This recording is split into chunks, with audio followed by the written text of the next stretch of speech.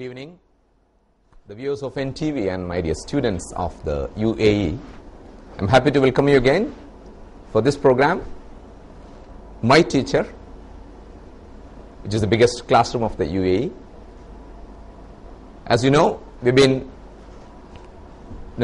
contributing our time for this slot, focusing the contents and the areas of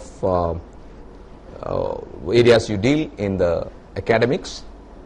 So this specific slot of time we purely devote for the discussion of the contents. Today I am with you. Myself is Rajiv of Sharjah Indian School. We're going to have a discussion on certain areas of physics. Today's session I'm planning to divide into a few segments.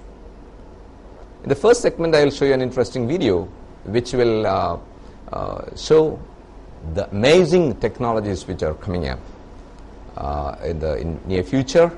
We are in the transition phase nowadays. And next we will come back to the serious contents. So anyway, let me tell you, today we will discuss some areas of 11th standard physics. The last few contents we will discuss, and specifically a topic which we call as Doppler effect is what we are going to have a discussion on today. After which we will the second half we will discuss the some revision questions or the questions which are useful for your examinations, especially numerical problems which usually you may be finding a little bit difficult. But even if we are focusing 11th standard portions, I request the 12th standard students as well to watch this program, listen to this, because in between, in case, I know the practical board exams are going on to many of you. To some of you it might have finished, but those who have practical examinations coming up, 12th standard children, you may be able to get back to us. You can call us or you can SMS us about your questions or queries you have related to practicals or anything related to your studies. So if possible, today itself we will be able to sort out it, and it will be helpful for you. So you can feel free to, this is your class, you can feel free to get back to us about the practical examinations. So 11th standard portion we will discuss numerical problems. Then we have in between, any 12th standard children, if you have any questions, you can call us or SMS us. All these are there, and in this slot of time, let us make use of as good as possible. At the same time, the field of science is developing day by day, hour by hour. What we had 10 years back, that is all outdated now. Now, amazingly, the changes are happening. Right? In the near future, how the technologies may reach, that's a short video I'll show you. Watch it, and then we can come back to the discussion on physics. Watch the video.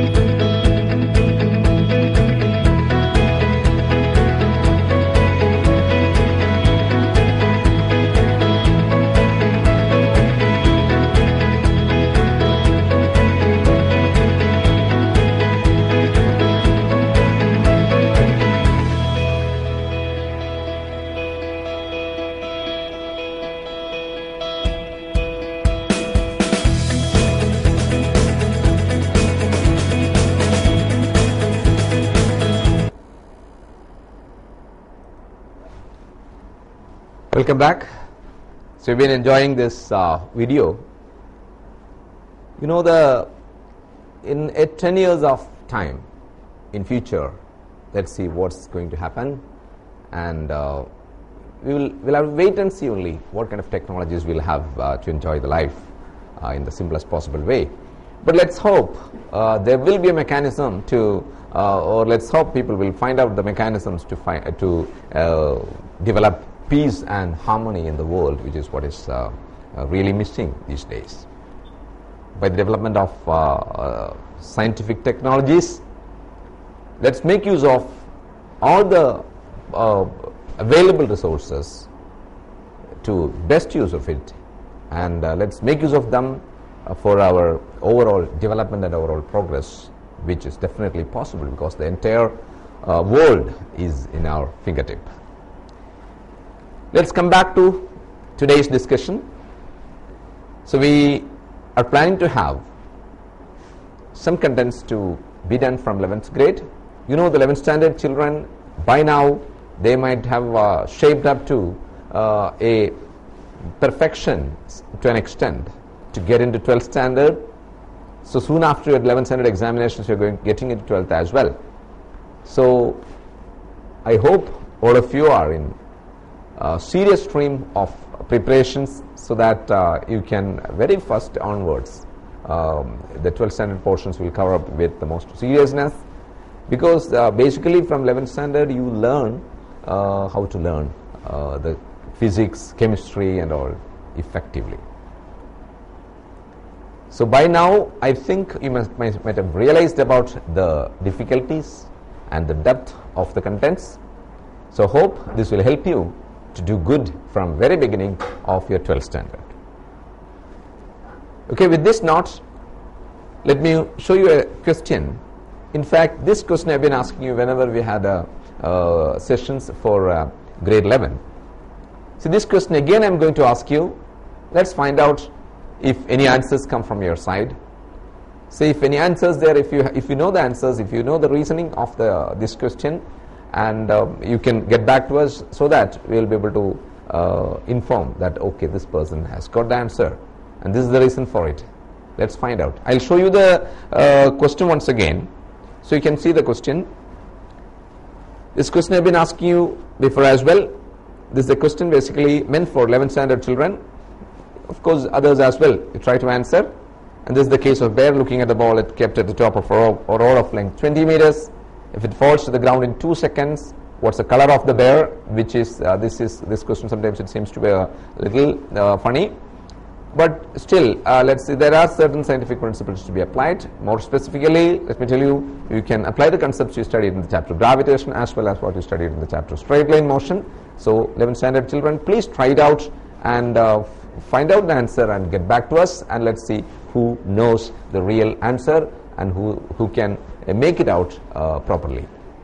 Okay, so now let's move on to the next thing.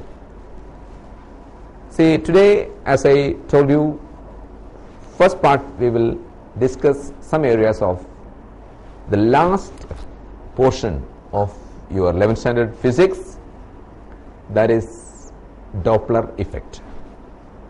By the way, how many of you are really familiar with the term Doppler effect? Actually, Doppler effect has got lots of applications in the daily life, and very first we can say the case of Doppler effect that's happening in sound. Before that, almost all of you must be very well familiar with the radar system for detecting the high speed vehicles, you know, which speed is going with what, how much speed it is going and all. These all are basically based on the principle of Doppler effect. Doppler effect. Okay, so what is exactly Doppler effect? Before getting into that, one more thing, we have one more term to understand, that is called redshift. Redshift. What is redshift? That also you must be knowing. So redshift is actually something related to light, Doppler effect in light. Whereas a basic point you may remember, that is when you stand near on the platform of a railway station, you can say a train with the whistling train is coming closer to you. When it comes closer, you hear a higher pitch of sound. Whereas when the train goes away, you hear a the pitch is decreasing. Pitch means what? Frequency. The frequency is decreasing, you may see. Okay, so that is one side, and the other side we can say the frequency will increase as we go away, as the source goes away. By the way, what does frequency mean? Frequency means it is the number of waves emitted from a source per second. As far as the source is concerned, we can say frequency is nothing but the number of waves emitted by the source per second. Whereas when you talk about a listener or the receiver, as far as the receiver is concerned, the number of waves received per second. That is what is frequency. So frequency of reception is there, frequency of emission also is there. If both source and the listener, if both are listener in the case of sound, or we can say an observer in the case of light, if both source and the listener both are at rest, how many waves are emitted from the source, that many waves will be received by the receiver as well. There is no problem, no difference, right? Even the same thing will happen if both source and listener both are moving with the same speed. That is, there is no, or same velocity rather, there is no relative motion. If there is no relative motion, or if they are at rest in both the situations, what you can say is whatever the frequency emitted by the source itself is a frequency received by the listener. It means if there is a relative motion, that is, the source is at rest but listener is going away, that is, train is coming towards you, the listener is at rest, so there is a relative motion.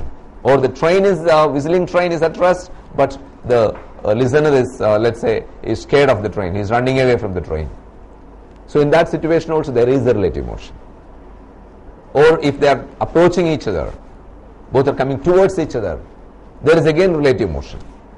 In that situation, the number of waves emitted per second by the source may not be equal to the number of waves received by the second. Maybe he will receive more waves, or he will receive less number of waves. So such a situation, the frequency of emission of the source or from the source may not be the same as the frequency of reception. So that means there is a difference in frequency between the emission and the reception. This difference is what is happening due to the relative motion of the source and the listener. This phenomenon is what is called Doppler effect. You know, Doppler effect, therefore, in proper definition, what you can say, Doppler effect is the phenomenon of apparent change in the frequency. Apparent means appear to be changing, right? Doppler effect is therefore the phenomenon of apparent change in the frequency of sound as heard by the listener whenever there is a relative motion between the source and the listener. Whenever there is a relative motion between the source and the listener, there is an apparent change in the frequency of sound heard by the listener. This phenomenon is what is called Doppler effect. Okay, so related to Doppler effect also, I have a small video. So you can see this video. This will give you the idea about what is Doppler effect. You see this. See, a train is approaching.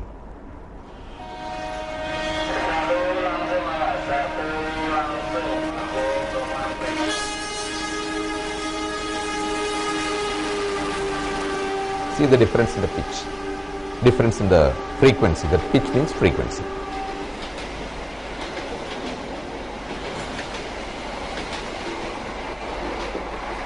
I hope all of you have noticed. See the frequency of the sound coming from the train. Once again I will show you the same video. Just see the picture, the video, how the train is approaching. See, observe the speed, the sound.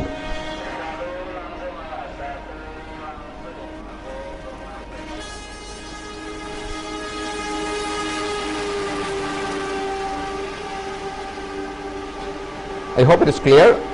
That is, as it approaches, there is a difference in, as it approaches, there is a difference in the frequency. See, you can make out one thing, like as it comes closer and closer, the pitch increases, the frequency increases. But when it goes away, the frequency decreases also. Right? So frequency increases as it comes closer. That is, if the relative motion is in such a way that they are approaching, the source is approaching the listener, then the frequency is increasing. If the relative motion is in such a way that the source is going away, the frequency is decreasing. So frequency increases or decreases depending upon the type of relative motion. This phenomenon of sound is what is called Doppler effect in sound. How is this Doppler effect applicable in light? This is what I mentioned, the term red shift. Just think of, you might have heard of the theory, Big Bang theory, right, about the origin of the universe. So in Big Bang theory, see, one of the major what he calls as evidences in Big Bang theory is redshift. So based on redshift only people or scientists believe that Big Bang theory is valid. Okay, so the proof or the evidence of Big Bang theory is redshift. So what is redshift? Let me tell you something about redshift as well, based on the concept of Doppler effect. See, the light coming from, so it is related to light.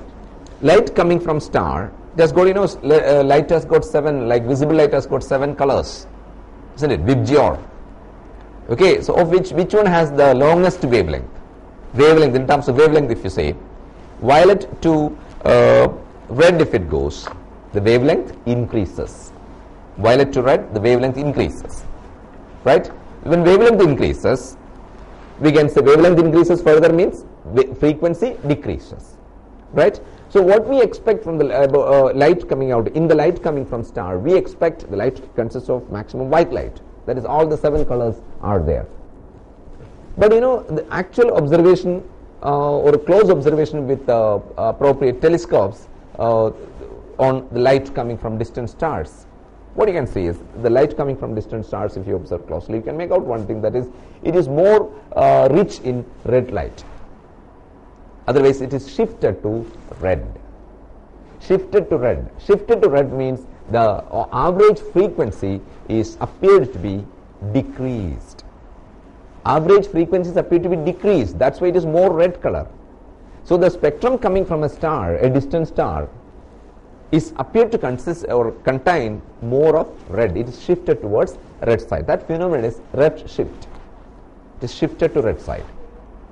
Why it happens, or what does it show? It shows that the frequency, on an average, the frequency is very much reduced, right? It is something shifting towards red side means shifting towards the longer wavelength side. Longer wavelength side means shorter frequency, right? So it shows that light coming from a distant star is appeared to be containing more red, shifted to red side, meaning frequency decreases, meaning the source is going away. The stars are going away from us. What does it show? The stars are, that is, we have seen according to Doppler effect concept, if the source is receding away, otherwise if there is a relative motion in such a way that the source is going away from us, the frequency received by the observer would be reduced. That is what we exactly observe when you observe the light coming from a distant star. That is called redshift. So this kind of a shifting of the frequency shows that the stars are receding away from us. Stars recede away from us. Further means what? The universe is expanding. Universe is expanding. Just like what we do in, like, you rewind it. Universe is expanding like this. But so that means it would have been a whole single mass initially. Initially it would have been a single mass. That's why it exploded with the Big Bang. That's why it is going further and further away. You got that? Got it? So redshift is an application of Doppler effect in light, and the redshift shows that stars are receding away from us, which shows that the universe is expanding, which is the evidence of Big Bang theory. You got it? So I'll just show you another short video which will indicate about Doppler effect itself. Just watch this video.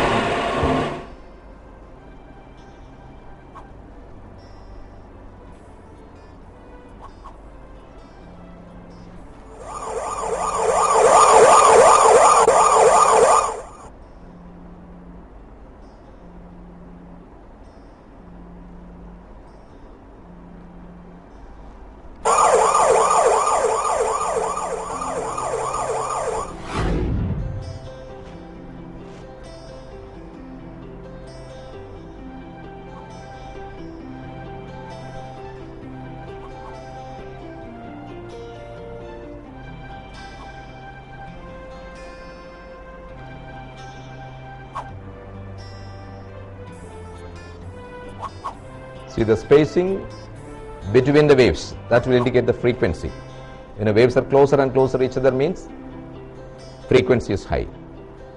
So like red shift, we have blue shift as well. If the source is coming towards the listener, towards the observer, it is blue shift. If the source is going away, it is red shift.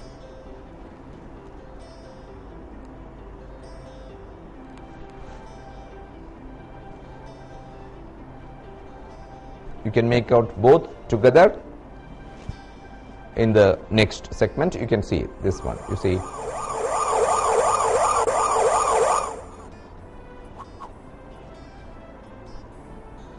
it was the case when the source was coming towards the observer. Now it's going away.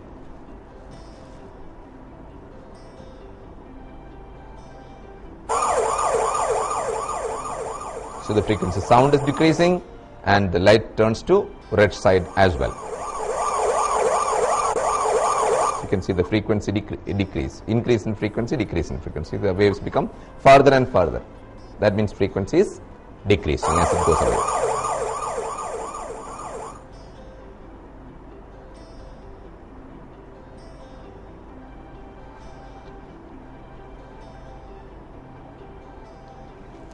Okay, so now let's get back to the content of the Doppler effect again. So I'll just give you a small equation related to the Doppler effect. Just you might have studied this equation in the class. See the equation for the frequency. This letter nu represents the frequency and nu dash represents the apparent frequency, right? So there is an equation V minus VL divided by V minus Vs multiplied by nu. Hope you have seen the equation. See, this is, what does V represent? V is the velocity of the sound. VL is the velocity of the listener. Vs is the velocity of the source. Nu is the original frequency and nu dash is the apparent frequency, that frequencies appear to be changed. Is that clear? So if that is the situation, you can calculate. This is a very fundamental equation which we can make use of to calculate what will be the frequency with which the waves reach the observer or the listener due to the relative motion. Is that clear? Now again you see, this equation is framed in such a way that this is the source giving waves in this way and moving in the same direction. See, Vs, and it is approaching towards the listener and the waves are reaching the listener, but listener also is moving with a velocity of VL, right? Listener moves with the velocity VL. It means all these, look at the directions of velocities, all the velocities are in the same direction. See, all the arrows in the same way. Then in that situation we can make use of this equation, but this you take as a fundamental situation and picturize this with you, and case to case, like maybe the source is coming towards you, maybe the source is at rest, and case to case what happens is it may become, you can modify it. Say for example, if source was at rest, then you would take this as 0. Instead, if the source is coming against, that is always you consider this V as positive, otherwise velocity of sound, and anything that comes opposite you take it as negative, right? So for example, if the listener was running towards the source, if that's the case, this velocity becomes opposite to this. So then what you will write this as V minus VL. So the equation will become V plus VL. So remember, 11th standard children, you will think in this way. This equation you memorize. This is the equation for the apparent frequency of the sound coming to a listener, and for making use of this equation, this should be the picture, and case to case, whatever, say for example, listener is at rest, you put VL as 0. The equation will be V by V minus Vs into nu. So in that case, let me tell you how we will make use of this Doppler effect in radar. In radar, to find out the speed of vehicles. So let me tell you about that. In radar, what the picture is? Suppose this is the radar. It's the place the radar is kept. Okay, so this radar, when it is it is giving out microwaves, let's say. Microwaves have got a very high directional property. Its speed is known. How much speed with which it is going, that is clearly known. That is v is known. The frequency of the waves, the velocity of the waves, that is known. And suppose there is a vehicle coming from, a car is coming from a distance. Car is coming with a velocity, with a given velocity, the car is coming. Okay, but imagine the waves are going to the car, and from the car the waves are reflected. So observe the reflected wave. That is, in this situation, what is relevant is reflected waves. So as far as reflected waves are concerned, the car is the source. How about the radar? Radar is the listener. Clear? Radar is the listener, car is the source. So in that case, how will you change this equation? What is at rest? Therefore, the listener is at rest. Alright? So you will put V as 0. So how will you rewrite the equation? Nu dash is equal to V, listener is at rest. So V divided by V minus VL. Correct? Because the waves are coming like this, and the source also is coming. So Vs is like this. So minus Vs. Okay? Multiplied by nu. We know with what frequency, otherwise the device gives out, the radar gives out a given frequency waves, that is nu, we know. And V is also fixed. That's the speed with which the microwaves are traveling through the medium, which is nothing but 3 times 10 to the power 8 meter per second. That's fixed. How about Vs? That is the unknown quantity. We want to know what's the speed with which the car is coming. But there is a device in radar to measure apparent frequency. What is the frequency appeared to be there for the waves coming? So the radar knows what is the original frequency and what's the apparent frequency due to the relative motion. So these two are measured. This is a constant. Then what you can calculate? The device in radar calculates the speed. So this much change in frequency, if it happens, the car has to have this much speed. So that speed, if that speed crosses a particular limit, maybe 100 km per hour, if it crosses that speed, it flashes. So the system is set up in such a way that if the speed crosses that, actually what is measured in radar? The apparent frequency. If the apparent frequency goes beyond a given value, it is the measuring device is detecting that the car is coming with a speed more than this particular. So depending upon the area or the road, there will be in highways, it will be kept as a high limit. Alright? So we can say, depending upon what additional frequency it is appear to be having, accordingly its speed is up to that extent. So if that speed goes beyond the expected value, the flash works. This is the working of radar systems. So in radar, therefore, we make use of Doppler effect. Right? So now we will move on to some of the questions we have for revision questions. We will come back after a short break. After the break, we will be focusing on the revision questions for 11th standard. So stay tuned. Before that, one more thing let me tell you, any 12th standard students, if you have any confusions about practical examinations or things like that, you can call us. And also I had given you an SMS question. If you know that answer to that as well, you can go back to us. So anyway, for the time being, we are going to have a break, and stay tuned, after which we will have questions to discuss on 11th standard portions. So stay tuned.